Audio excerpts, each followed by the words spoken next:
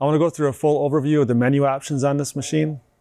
It might seem intimidating because there's a lot of variability of how you can wrap your pallets available to you on this unit.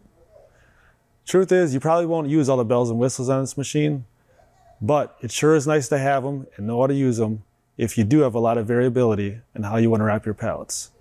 Let's take a look. So if you hit the jog down button, it's going to get you to the main menu. First thing you see here flashing is function keys.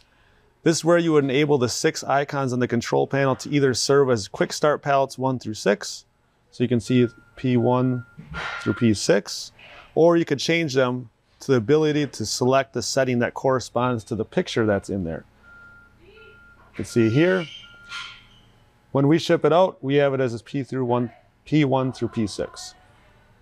Then you have Save User Program. This is where you would input the pre-configured pallet wrap cycle and save any changes you made to it. Then you have Load User Program. If you're wanting to use any saved pallet wrap cycles besides the quick select, those 1 through 6 I discussed, you would do that here, because you can save up to 32 pallet cycles on this machine.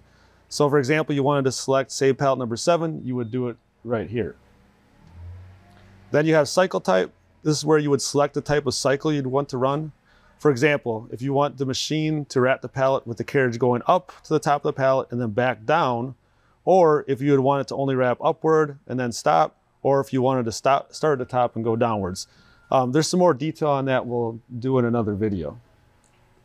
Cycle parameters, this is where you really fine tune how you want the pallet to be wrapped.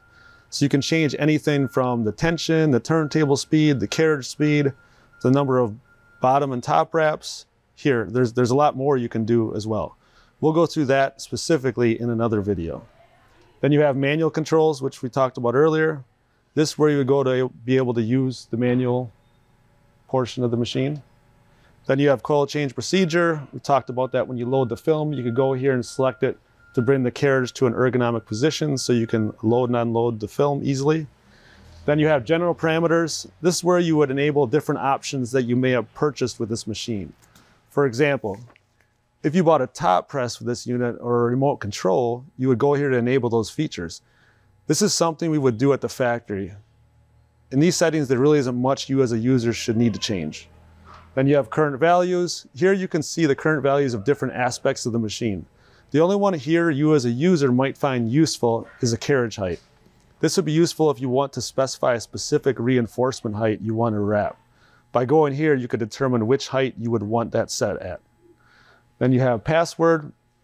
This is an area where you can lock out certain functions of this machine so that the users can't make any changes to certain areas of the machine. Password change, here's where you could change that password. Date and time, you could change the date and time here. USB features, this is where you can upload and download the parameter data and usage data. This is more for our use when we preset the machine before we ship it out.